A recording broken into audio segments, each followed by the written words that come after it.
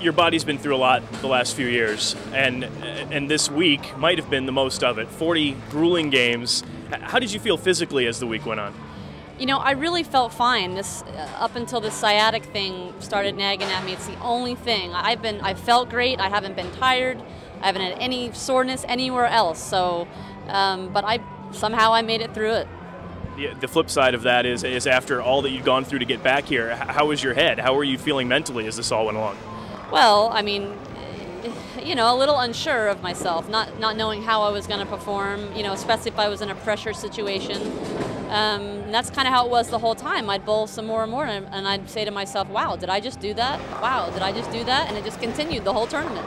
And as it went along, you did sort of become one of the major storylines of this tournament. Then you make it all the way to the finals, and here standing in front of you is one of the other big storylines in this tournament. Your old friend Carolyn, who's won everything in the world except this. Yeah. What's your thoughts when you find out that it's Carolyn?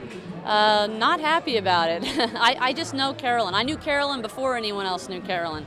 And she literally is one of the toughest competitors I've ever seen. And I knew it was going to be a tough match. I just think that things kind of went my way. I carried, she didn't. And but yeah, it was a little scary when I knew it was going to be Carolyn, but I was happy for that. I would rather bowl Carolyn for the match. I'd rather lose to Carolyn than anyone else. And she said the same thing before we started. She said, hey, if I'm going to lose, I'd rather be to you. So then we get to the final match, and you've got the front 8. You've got the $100,000 now hanging over your head, plus the title. What's going through your head when this is happening?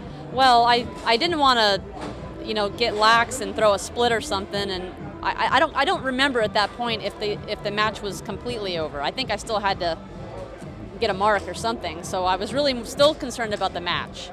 But when I threw it and I knew it was going to hit the pocket, I was so disappointed when it didn't strike. I mean, then I was like, oh, I would love to have $100,000. But really, the 300 on TV would probably be the most exciting thing about it, and in a major.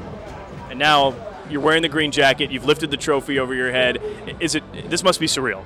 Yeah, I mean, I don't think it's set in yet. I keep saying this over and over. I can't believe that I did this. I just can't believe it. On day one, you were leading. We stood here and we talked, and I said, is this going to be the comeback story of this tournament? You said, way too early. Can we call it the comeback story of the year now? I would call it an official comeback. But there's more to come. It's not over. I still got the women's series, so I'm hoping to maybe try to do well there too.